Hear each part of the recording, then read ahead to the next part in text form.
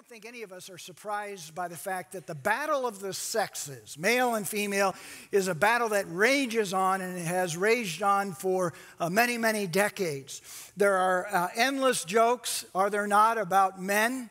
There are endless jokes about women. I didn't have to search far and wide to find a few.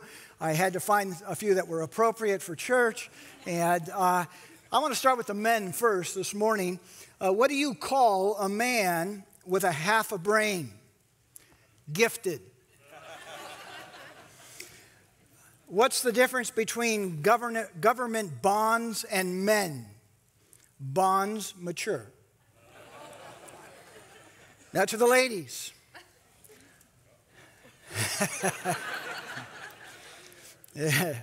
How do you know when a woman is about to say something smart? When she starts her sentence with, "A man once told me." Why does everybody moan at the ladies once, but nobody moans for the men? How did the medical community come up with the term PMS? Mad cow disease was already taken.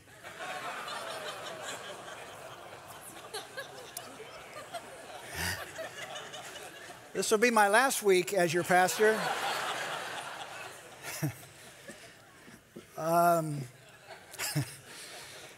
Genesis 1:27.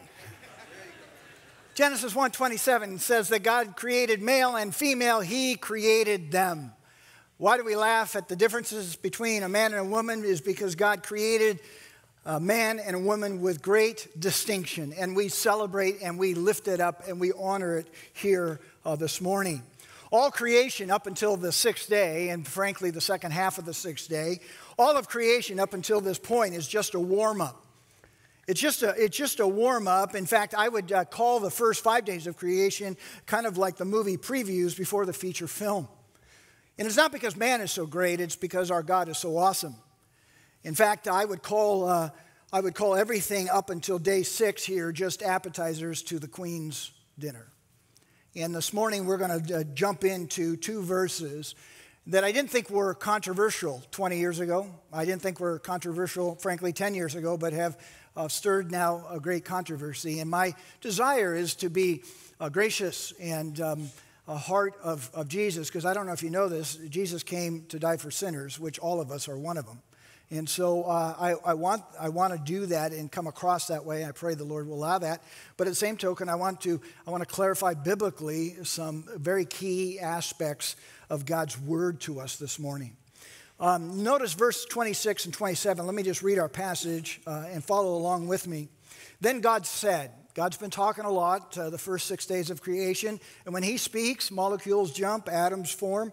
And that's just kind of how creation goes. And God said, ex nihilo, out of nothing He creates things. And God said, let us make man in our image, after our likeness. And let them have dominion over the fish of the sea, and over the birds of the heavens, and over the livestock, and over all the earth, and over every creeping thing that creeps on the earth. So God created man in His own image. In the image of God, He created him. Male and female, He created them. This, my friends, is the basis. It's the foundation. It's the bedrock of biblical anthropology. You have to start here when you talk about studying anthropology, the study of man, the study of humanity. This passage, this portion of Scripture, 26 and 27, gives man's life meaning. It gives man's life value. It gives man's life purpose. And it is a needed and such a needed word today, because life is so devalued, is it not, in our culture today? Life has become cheap and unfortunately discardable. And for the last 200 years, this has been forced upon us. For 200 years, humanism has been trying to chip away, erase this truth that God created man. He created a male and female. He created them. And we now live today, present culture, we live in the backwash of that godless religion called humanism, where life has become a choice, human worth has become a judgment call, and gender has become fluid. Creation of man can only be called one thing, friends: sacred, sacred, sacred. That's what creation of man is. And God is moving up in his progression of creation, and he finds himself coming to his very unique and sacred creation of man. I want you to see there's two aspects in these two verses. We're going to cover one this week, one next week. I want you to see on the screen, we're going to talk about in these two verses the sacred identity and the sacred responsibility of man. I use man in the sense of humanity. The sacred identity and the sacred responsibility. Today, I want to dig out the sacred identity, and then next week, I want to drill down on the sacred responsibility of man. And so if you're ready to jump in, say jump. Write the first point down. I want to give you 3 points this morning, and then at the very end, I want to give you the answer to the question, so what? What do we do now as Christ followers? Okay? So 3 points, and then answer the question, so how do we respond? What do we do? The first thing you're going to see in these two passages, or two verses, is the fact that the creation of man was a sacred choice of the Godhead. It was a sacred choice of the Godhead. Notice what it says there. Let us, 8th grade English, personal pronoun, let us make man in our, 8th grade English, our personal pronoun, our image.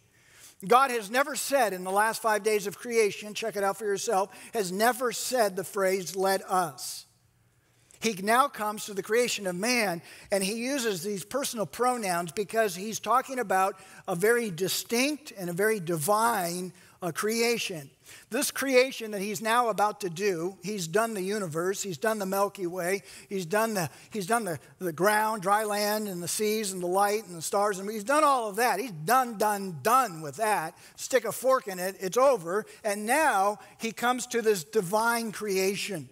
A creation that is going to be very personal, a creation that's going to be very intimate, a creation that's going to be very relational. Up until now, that creation, those are words you probably wouldn't use to describe anything that God had created up until this point. Now you'll see that all of creation up until this point has come about by divine decree. God says, let there be, and there was. But now we come here in verse 26 and 27, not just to a divine decree, we come to a divine design. There is something about this design, this part of creation, that has divinity to it. God even says at the end of day 6, which is the only time that he says this of the 6 days of creation, is day 6. He calls what he did on day 6, he doesn't call it just good, he calls it very good. His own words make the day 6 a significant day in creation. And notice he says, let us, the plurality of the Godhead. Our Jewish friends will say, no, that he's speaking of the angels. He's speaking of the angels. The reason that I don't believe that is a couple reasons. Number one, it is a plural noun. Let us make man in our image, personal pronoun. But it's a singular verb, to make, to create, singular, meaning this, that it was one person doing the creation. Okay? So now we have this uniplural noun we got to figure out, but it's one entity, one being that is actually doing the creation, is making, creating, and forming, and fashioning. So here again, what we have is an introduction to the Trinity. And understanding this, the most sacred, sanctified, sovereign assembly is the Godhead itself. As the Godhead convenes on things, what you have is the most sanctified, sacred, sovereign assembly ever known in the universe or outside. What happens is Jesus, the Father, and the Son come together to make man. The reason we know it's Jesus, the Spirit of God, and the Father is simply this. It's a uniplural noun. They're making something. We know Jesus was there. Remember John 17:5, high priestly prayer? And he says, Father, I want to come back to heaven and enjoy the glory that I enjoyed with you before the foundation of the world. Jesus was there. Turn with me to John chapter 1 really quick. Turn with me to John chapter 1. Can you turn to John 1? Can you make the sound at least? John chapter 1. And just look at verse 1. Let's not go deep into John. Let's just look at John, how he starts his gospel. Notice this, verse 1 of chapter 1. In the beginning was the Word. Who's the Word? Well, later on we find out it's Jesus. And the Word was with God, and the Word was God. He was in the beginning.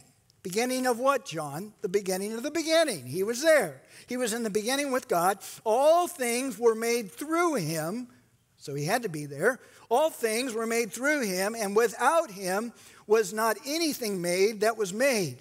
In him was life, and the life was the light of man. The light shines in the darkness, and the darkness has not overcome it. Turn back to Genesis chapter 1. You see that Jesus is very present in that moment. Colossians chapter 1, all things were created by him, through him, and for him. He was there at creation. You say, Pastor, well, okay, I got the Father, I got God there. I can kind of see what you're saying with the Son, but where's the Spirit of God? Well, just remember, go back to verse 2 of chapter 1 of Genesis. The Spirit of God was hovering, moving over, mother henning, if you will, the surfaces of the water. So Moses already reveals to us that the Father's there, the Spirit's there. Jesus, when he shows up in the Gospels, reminds us he was there, and Paul told us that all things were created by him. And so you have this sacred, sanctified, sovereign assembly that took place on the sixth day of creation, and together, you hear this? Together they made a choice to create man. They didn't choose to create man because there was a deficiency in God. There's no deficit in God. God is not saying inside the Trinity, inside that assembly of three persons there, one God. He's not saying, you know what, I feel empty on the inside. I feel like we need something more. No, he could have stopped at day 2 of creation. All the heavens declare the glory of God, so he could have just went with that. But he made a sacred choice to create humanity. This is a needed word today. We are an over-medicated, overly depressed culture because we're trying to find our self-worth in Self magazine, and it doesn't come from that. It comes from the sacred fact that God chose. He made a sovereign choice to create you and to create me. We bear the very image, as you'll see in a moment, of God himself. That's where I don't want self-worth, I want God-worth. And the God-worth comes from the fact that God placed his choice on humanity and says, I choose to create you, not because I'm in a deficit, but because I want to. Number 2, write this down. Not only sacred choice, but I want you to see the sacred image of the sacred identity. The sacred image. Notice the phrase there in the verse, let us make man in our image after our likeness. Make man in our image is actually stated 3 times in this passage. Parents, when you tell your kids something once, you want them to listen. When you tell them twice, you really want them to listen. If you got to tell them 3 times, someone's getting the paddle. Well, you know what? Moses, by the inspiration of God here, is wanting us to understand something, that we were made in the image of God. He tells it 3 times. He's reminding us that you are distinctly different than the rest of creation. You're not just some creatures. You're not just some bugs. You're not just some mammals. No. You have a sacred image. Did you hear that? You have a sacred image. You're not just a creature. There are a lot of creatures out there, but you're not just a creature. You are a sacred creation and an image bearer of God himself, the Imago Dei, in the image of God. And what's interesting here is the fact that man, right here in verse 26 and 27, is given authority over the creation and over the creatures. So he says, I'm going to put you in charge of some things. You're not part of them. You're the boss. You're in charge of them. We'll talk about that next week. And notice what he says. He says it 2 different ways. In our image and after our likeness. Now some people say that those are 2 distinct statements, and it refers to different aspects of man. You can make your own decision. You got to work out your own salvation on that. I see that as parallel, repetitive statements that the Hebrews did often. They would say, Lord, Lord, Lord. They would say, holy, holy, holy. They had the repetition to drive home a point that you bear the image, you bear the likeness of God himself. Think about it. As Dr. Henry Morris, a staunch creationist, he says, just look at man's posture. Man's posture is different than all of creatures. Other creatures are either 2 legs or 4 legs, or they're on their bellies looking at the ground. He says man is created upright, that can look up and see the heavens that declare the glory of God, can open up their arms and express worship and adoration to a sovereign, holy, sacred God.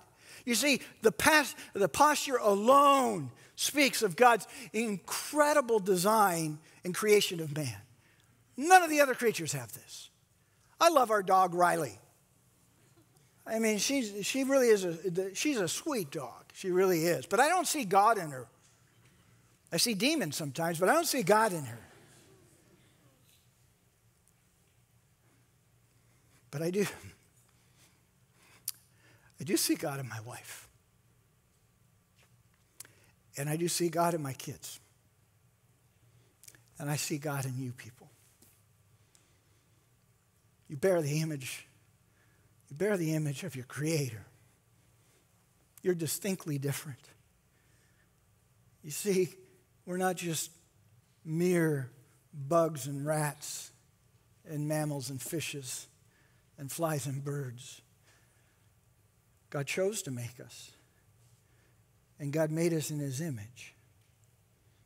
We're unlike the animal kingdom. Sure, animals have consciousness, but they don't have self-consciousness. They don't have emotional intelligence. They're not morally aware. They don't have true intimate relationships. Relationships that involve intellect, will, emotion, language, and rationality. Young adult mammals don't say, hey, let's get together and hang out tonight. The seagull, have you ever had your food stolen by, show of hands, confession time, stolen on the beach? Have you ever seen a seagull like 2 hours later come back and go, I am so sorry. I just want to apologize and make things right. No, they're often gone. What's fascinating to me is how the staunch atheist evolutionists still can see the distinction of humanity but can't make the correlation to God. His name is Dr. Thomas Suttendorf. He's an evolutionary psychologist. And he wrote a book entitled The Gap. Here's what he says about humanity. Now, this is an atheist. This is an evolutionist. He sees the chain of progression of evolution. But notice what he says about humanity. He says, it is our mental capacities that have allowed us to tame fire and invent the wheel. They enable us to construct tools that make us stronger, fiercer, faster, and more precise, resilient, and versatile than any other beast. We build machines that speed us from one place to another, even to outer space. We investigate nature and rapidly accumulate and share knowledge. We reflect on and argue about our present situation, our history, and our destiny. We envision wonderful, harmonious worlds as easily as we do dreadful tyrannies. Our minds have spawned civilizations and technologies that have changed the face of the earth. But he can't connect the dot to an all-sovereign, all-creating God. You see, you can't say that about any other single part of creation. You can't write that paragraph about anything else inside of creation except that of man. You see, the image of God that he placed on us, it gives us personhood. It's what gives us relationship. That's why you'll see here shortly, it's not good for man to be alone. Why? He was created in the image of God. What did God have? The Godhead, the assembly, had a relationship. Father, Son, Holy Spirit. We were given this ability to relate to others. What's interesting, circle that word image. In the Hebrew, it's salem. It speaks of a carving. Salem speaks of a graven image. It's used multiple times throughout the Old Testament. In other words, what Moses is writing here, man was carved into the image of God. God was the pattern for humanity. This is not true of anything else in creation. This is not true of anything else in the space-time universe of ours. Oh, only God can carve his image, right? In fact, if man carves the image of God, it's what? It's sin. It's sinful. It's sinful to carve a graven image of God, but God can carve his own image, and he did that in humanity. He did that in each of us. So how in the world, is what you're thinking, I hope, how in the world do we bear the very image of God? Does he look like Pastor Todd? I hope not. No. We bear the image of God in a much deeper, broader way. In fact, it's impossible when you think about it to bear the image of God. Grandpa John told us God is, just 3 words, God is spirit. Okay, God is spirit. So how do you resemble that? Well, let me try to explain it this way. My son Luke, he bears the physical image of his pops. What a blessing. What a just a double blessing of the Lord. I tell him they're going to get good at plastic surgery, and his hope is at the end of a knife. And he bears my image. Now, all 3 of my kids bear my image in a different way. You've heard the phrase, the fruit doesn't fall far from the tree. My kids bear something even greater than physical likeness. All 3 of my kids bear the image of my attributes of actions and attitudes and thinking and choosing. Many of them choose the same thing. Many of them choose the opposite. But it's all correlated into mom and dad. So how do we bear the image of God? We bear the attributes. We share the attributes with God. The theologians have 2 big words for it. The first word is what is referred to. The first word is communicable attributes. Communicable. Did you catch that? Communicable. I know a lot of big words. Watermelon, Mississippi, communicable. Communicable attributes are attributes that we share with God. Incommunicable attributes are the attributes we don't share with God. What's the difference? Well, let's talk about the ones we do share. We share the idea that we can retain and have wisdom. We can understand truth. We exhibit love and mercy, compassion and patience, moral consciousness. We can have anger and wrath. We can discern good and evil. We have the ability to reason. We have the ability to relate. The things we don't share with God are things like omniscience. We're not all knowing. We're not all knowing. We're omnipotent. We're not all powerful. We don't share his perfection yet. Sovereignty. We don't share in his sovereignty. I don't have sovereignty over the universe. I don't even have sovereignty in my house sometimes. And so I don't share his rule and reign that he has. I'm not transcendent. I am not self-sufficient. I depend on everything to exist. God depends on nothing to exist. I'm not omnipresent. I'm not at all places at the same time, though my mom did exhibit this at times. What's so amazing, and here's the theological part. I want you to hear this. I really want you to hear this. What's so amazing to me as I was digging this out is that as God was creating Adam, man, remember what man in Hebrew is, Adam. So he's the first Adam. So God not only created atoms, but he created Adam, humanity. And the moment God is creating Adam, he knows that someday his son is going to put on that frame. Does that thought just blow your mind? As he's forming and fashioning him, he's thinking someday my son's going to wear this. He's going to walk around like this. You see, we're made in the likeness of God, Genesis 1:26. But Jesus Christ was made in the likeness of man, Philippians 2:7. And so as God creates this Adam, in the back of his mind, he knows. Jesus knows. He was the lamb slain before the foundation of the world. He knows he's going to put that very suit on.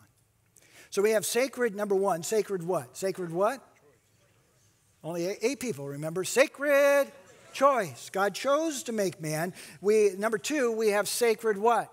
Image. And number 3, we come to sacred gender. Sacred gender. I don't know if I said it at this service or not, but 10 years ago I would have never thought that I actually had to preach on He created them male and female. I didn't think that was going to be debatable, but it is these days. He created gender. Notice the phrase, He created him, the Adam, humanity, mankind, and then He says, I broke it into 2 categories. Male and female, He created them. God is the designer of gender. Gender is not a multiple choice question. God created 2 genders, male and female. It seems so simply clear, does it not? But I did a little research this week, it is now documented. The latest count of gender has increased to 81 different genders. 81 different genders. Reflected now, many of them on college applications, DMV, and the like. A whole new vocabulary has been created because of these different genders. Words that I didn't even know exist. Some words I can't even say in church. But all kinds of words. A whole dictionary now of a new vocabulary. Transgender, cisgender, gender nonconforming, gender non-binary, intersex, transsexual, gender identity, multigender, agender, gender fluidity, gender dysphoria, misgendering, demigendering, gender neutral, bisexual, gender attribution, gender gifted, genderless, gender spectrum, gender identity disorder. Do I have to keep going? Because I got hundreds of them. Literally hundreds of them. And loved ones, let me just say to you this morning, I don't want to cap on anybody. I want to be the most loving, gracious. I want to be like Jesus, who spent time with these people. But understand that these banquet of terms and these make-believe identities have led to 1,000 evils. It's led to 1,000 evils. Therefore now we let boys in girls' locker rooms. We allow men and women to mutilate their bodies. We have a depressed, suicidal culture, and the list goes on because of these 81 new genders. See, gender wasn't the creation of man. In the beginning, God created heavens and the earth. And then He says He created him, both male and female. We celebrate, we honor the distinction, we esteem and we value the gift of gender by our Maker. Don't you love the fact that women are different than men? Guys? Yes. Ladies, aren't you glad that men are different than women? Verdict's still out on that one. Loved ones, we have to understand gender is God's idea. Gender is God's design. Gender is God's fixed choice. You can say and slap a label on any soup can you want, but what's inside it is what it is.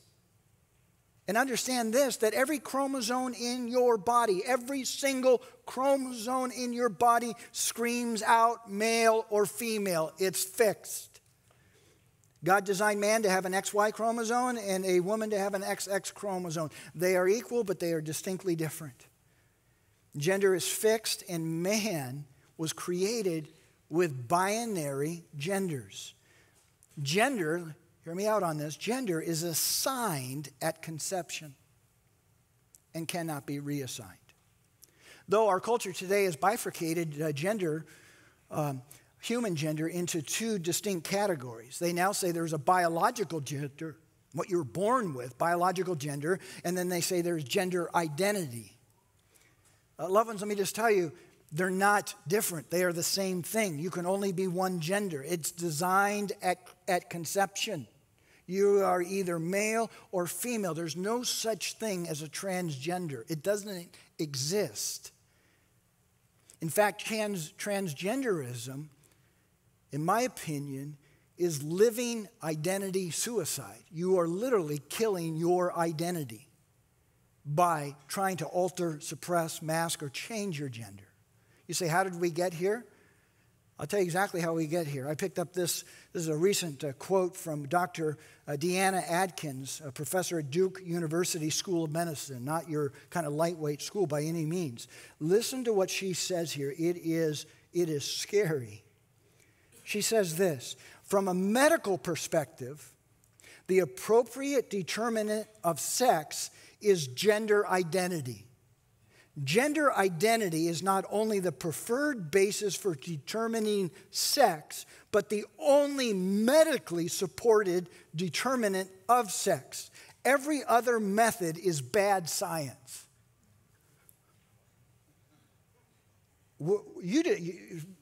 She just blew a massive cannon hole in my 10th grade biology class. That the civilizations have accepted from the beginning of time. Gender is a biological issue.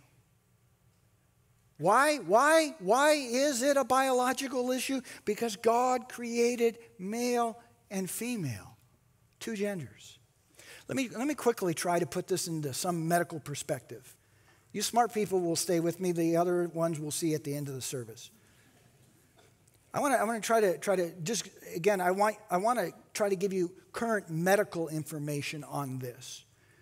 We know theologically that God created gender. We just were told that in Scripture. He created male and female. But let's look at some medical information to understand this. February 18, 2019, this year, American Heart Association, a very reputable association, published this. This is about a statement about people that are trying to change their gender. A man become a woman become a man, or any thereof. Here's what they said. People receiving hormone therapy during gender transition have an elevated risk for cardiovascular events such as strokes, blood clots, and heart attacks. Increased odds of breast cancer, insulin resistance, and lipid derangements producing too many red blood cells, elevated liver function tests, high blood pressure, and type 2 diabetes. To be a transgender and to have it medically induced, you are pumping your body full of massive hormone treatments that wreak havoc on every cell in your body. Every cell in your body. Johns Hopkins University was the first medical center in the United States in the 60s to do a sex reassignment surgery. They started a study in the 1970s to compare the outcomes of transgender people who had the surgery with the outcomes of transgender people who didn't have the surgery. Here's what they found. They found that sex reassignment surgery patients' subsequent psychosocial adjustments were no better than those who didn't have the surgery. No change. Therefore, here's what Johns Hopkins Medical Center did. Therefore, Hopkins stopped doing sex reassignment surgery. The first medical center in the U.S. to actually do them stops doing them. Why did they stop? For the single reason that a troubled patient seemed an inadequate reason for surgically amputating normal organs. Dr. Paul McHugh, a distinguished professor of psychiatry at Johns Hopkins University, here's what he said. Transgender men do not become women, nor do transgender women become men. All, including Bruce Jenner, become feminized men or masculinized women, counterfeits or impersonators of the sex with which they identify. In that lies their problematic future. Gender is fixed. You can't reassign it. The tragedy is it's happening all over the world, if not proliferating in the U.S. And my heart breaks for these people. They're lost. They're looking for hope. They're looking for fulfillment and joy and peace.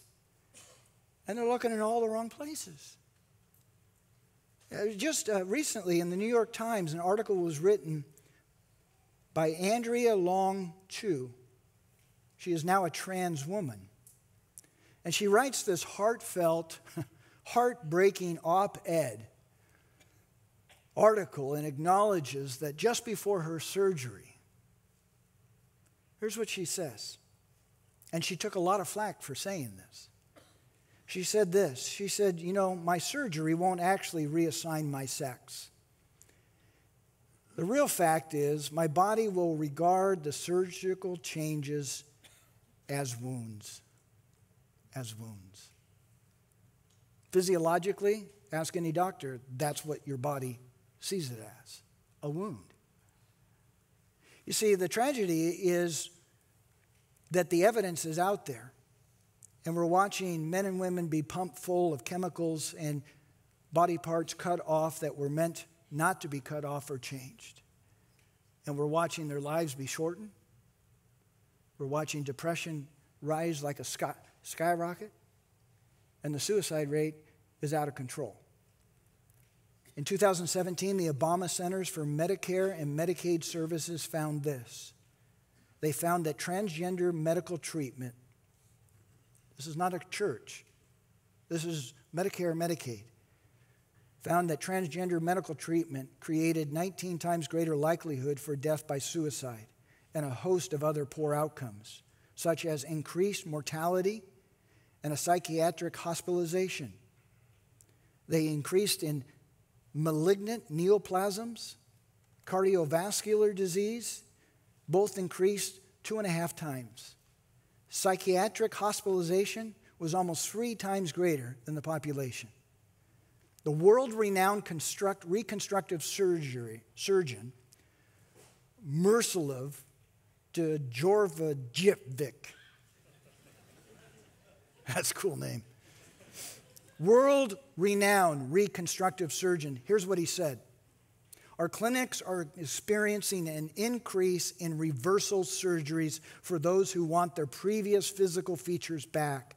These people express crippling levels of depression and, in some instances, rapid suicidal thoughts. Transgenderism is an issue because God created a male and female. We're seeing before our eyes, you've seen it as well I have, we have this intersectionality colliding with all aspects of our culture. In education, municipal services, military employment, and even sports. Biological men playing on the women's team, biological women playing on the men's team. Take in case, listen to this, the 2014 women's mixed martial arts bout between Tamika Brents and Fallon Fox. Listen to this. During a 2-minute beating, Tamika Brents suffered a concussion, an orbital bone fracture, and a head wound requiring 7 staples. Listen to her words. She said this, I fought a lot of women and have never felt the strength that I felt in a fight as I did that night. As it turns out, her opponent, Fox, wasn't born female. She is a biological male who identifies as transgender. Brents goes on to explain this. I can't answer whether it's because she was born a man or not because I'm not a doctor. It's a very politically correct statement. I can only say this.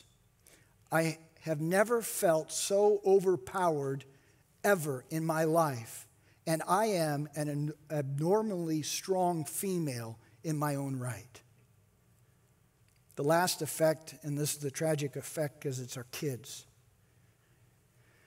This whole idea of hormone suppression, suppressing puberty so that they can have the surgery when they want. In my opinion, next to abortion, parents allowing kids to medically or even surgically mask their God-given gender demonstrates the most heinous form of child abuse, in my opinion. The long-term effects of hormone suppression are horrendous. They're horrendous. There's a drug called Lupron. It's almost $1 billion industry in America. Its therapy was to be used for prostate cancer in men, and it was also supposed to be used for endometriosis in women. They're now giving it to kids. What they're finding out, according to this September article by Dr. Michael Laidlaw, a Rockland, California-based endocrinologist, not a Christian. He says this: reports have emerged in recent years showing that the pediatric version of the drug comes with few warnings about long-term side effects and leads to lasting and severe health problems. Food and Drug Administration has recorded thousands of deaths associated with this drug. Between 2004 and June of this year, FDA documented over 33,000 adverse reactions. 19,000 of them were serious, and of the 19, 6,000 of them were deaths. Yet we continue to inject our kids with this hormone. Our heart breaks for this.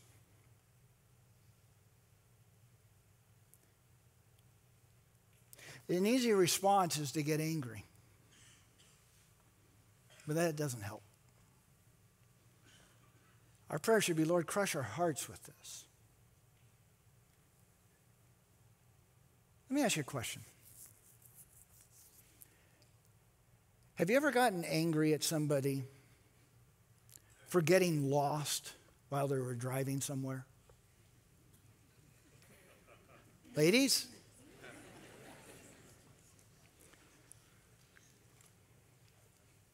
Let's have a little bit of cathartic counseling here for a moment. Raise your hand if you've ever gotten angry at somebody for getting lost. We'll touch on lying next week. You know what I mean by that? I mean lost when someone's driving. Either you were waiting for them and you're constantly looking at your watch going, where are they? Where are they? Or you're in the car with them and you're yelling at them, why didn't you listen to directions? When you think about it, getting angry at a lost person, it doesn't make a whole lot of sense. It doesn't make them unlost in the car. In fact, I would argue it might make them more lost. Loved ones, we live in a lost culture.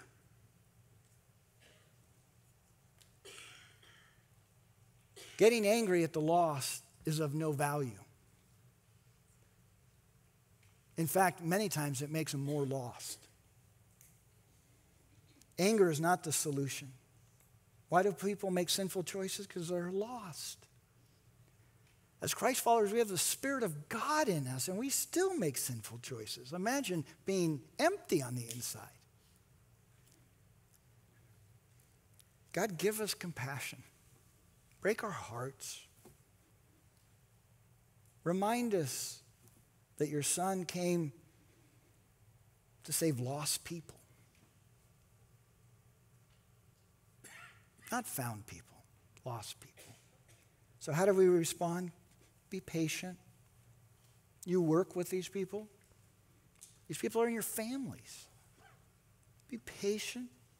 Where you can, give the instruction manual, give the directions. But always love. Always love. Our Savior died for lost people. Amen? Father, we can become discouraged. The discouragement can turn into despair and then creep into anger. That's not good for us, and it's good for nobody. It's definitely not good for the lost person. So, Father, give us the ability to be Jesus.